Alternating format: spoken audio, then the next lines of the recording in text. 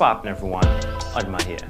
Okay, so it's been a while since I actually made a video like this. Don't mind the echo, it's really the best I could do. But I just had to make this kind of video because the phone I want to talk about is a somewhat special phone. So if you were in the tech community 2 years ago, 2018, then you would have heard about Pocophone F1. That was like probably the best budget phone ever. It had Snapdragon 845, a liquid cooling system, very fast RAM and very fast storage for just 300 bucks. So after the Pocophone F1, everyone was hyped about the phone and everyone wanted to see a continuation. Then 2019 came and went, nothing was heard from Poco. Then 2020 came and Poco said that they were coming back after they became an independent company from Xiaomi. Then they released the Poco X2, which it wasn't there. That's just the truth of the matter. It wasn't there.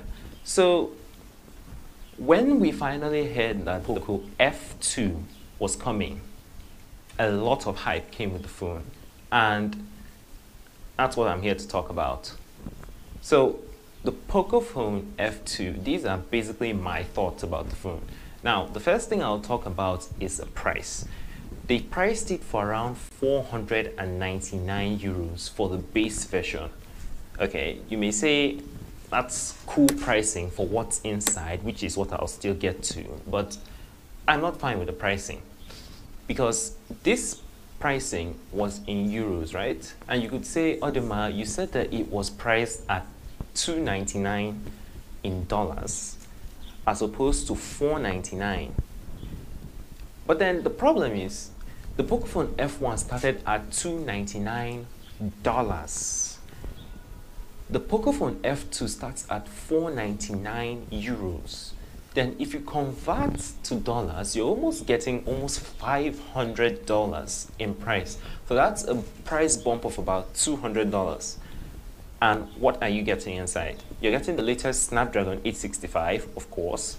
It has UFS 3.1 storage, very fast RAM, and a revolutionary cooling system. So when you hear all these, you're like, okay, the price point is a bit justified, right? So let's actually talk about that price, because that's my main annoyance about the phone. That's basically what I want to talk about. So I'm going to try to look at the Pocophone F2 in the way of what could Poco have done to actually make the Pocophone. The first thing that I think they could have done is actually not use a glass back.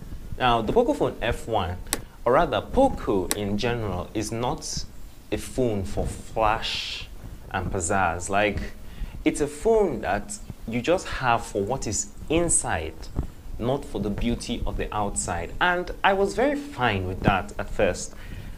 When the Pocophone F1 came out, it was a plastic back, plain colors. I mean, red, black, you just had to like it. But then, yes, I like the multiple colors that the Pocophone F2 comes with, but a glass back, I'm not really a fan of.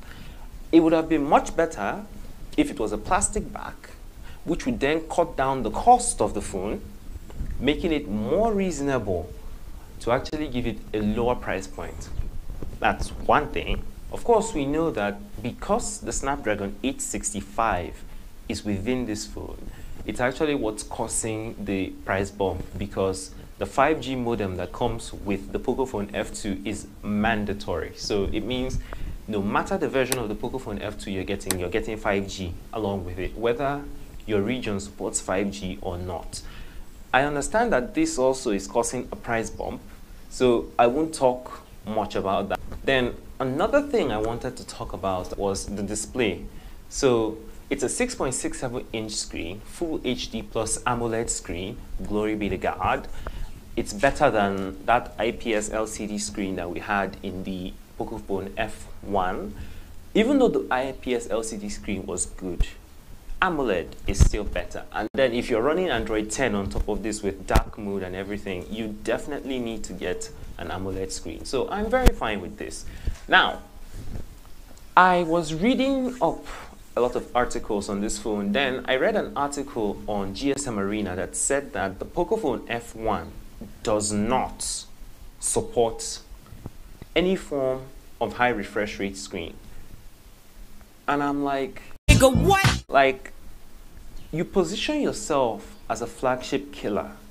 And in order to be a flagship killer, you have to give flagship features for a lower than expected price, which is what the Redmi K20 did, and also what the Pocophone F1 did. So not seeing a high refresh rate screen here is really surprising and annoying. For me, it's not a deal breaker. I've not yet used any phone that has a higher refresh rate, so I can't really say whether I can live without it or not. But from the experiences, or rather from the testimonies of other people, I don't think it's something that I would really like to skip out on. But then, if we leave the refresh rate for a little bit, they also praised the gaming power of this phone. It's running a Snapdragon 865, which is the same thing that every Samsung Galaxy S20 phone is running, also what the OnePlus 8 is running. And they say that it has better gaming performance than those two phones. Okay, that's cool. But then these two phones that you're actually comparing yourselves to both have 120 Hz screens. I mean, I gave most of these rants on Twitter, which if you're not following, you definitely have to follow. But let me just stop there. Another thing that they said was that the phone has a 180 Hz touch sampling rate, as opposed to 240 Hz. I mean, there are really a lot of features that I was expecting in the Pocophone F2 that are just missing, and it doesn't make a lot of sense to me. Oh well, I've already talked about the pricing. The battery on this phone, I'm pretty impressed with, 4,700 milliamp hours. So there isn't really much to say there. And the specs are pretty much what you'd expect from the Pocophone F2. I'll leave them on the screen for you to see. And I mean, yes, the Pocophone F2 is a good phone. It does most of the things well that we know the Pocophone to actually do well, but I feel like it's a bit disappointing. It's just my opinion. But let me know in the comments what you think. Is the Pocophone F2 a good enough phone for you? Or will you consider buying another phone like the Nubia Red Magic, which in my opinion is actually pretty cool? Well, that's been it. Thanks for watching. I'll catch you next time. Peace.